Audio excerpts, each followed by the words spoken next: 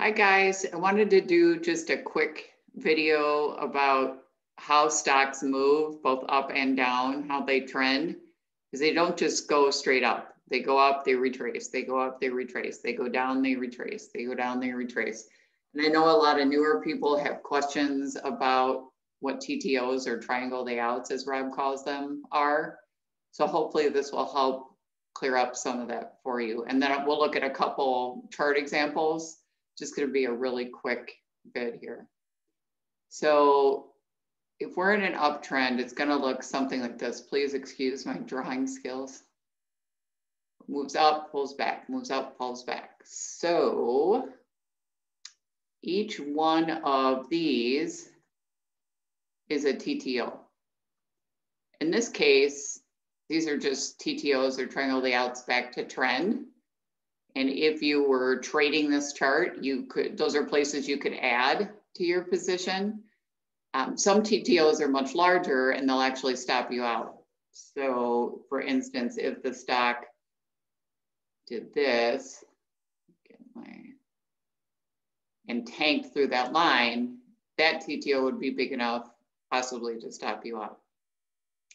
So that's what trending up looks like. The opposite is true, obviously, if we're in a downtrend. So a downtrend, something like this. And then each one of these guys is a TTO.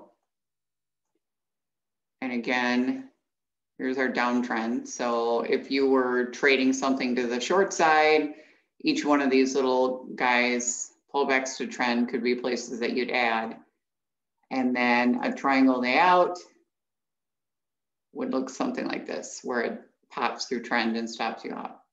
So let's look at, real quickly, a couple charts from today with examples. So here's Tesla, and this is a fantastic example of an uptrend. And you've got little micro tries back to trend, just like we had in our drawing. So you could have added on each one of those.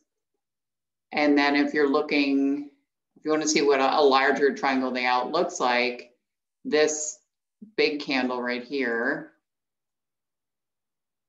may be enough to stop people out. So that's an example to the upside. Let's take a look at SPY. And here is a good example to the downside. Let's draw it like this, just to keep things simple. And you'll see you've got your trend. It pulls, bumps its head, goes back down, goes back down, goes back down. And then this actually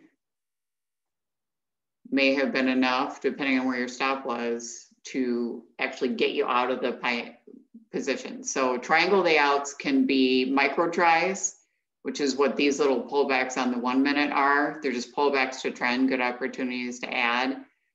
And then you'll have bigger tries that actually stop you out of trades. So I hope that is helpful for some of the newer people. Let me know, give me some feedback about what other concepts I can break down for you. And I hope this helps.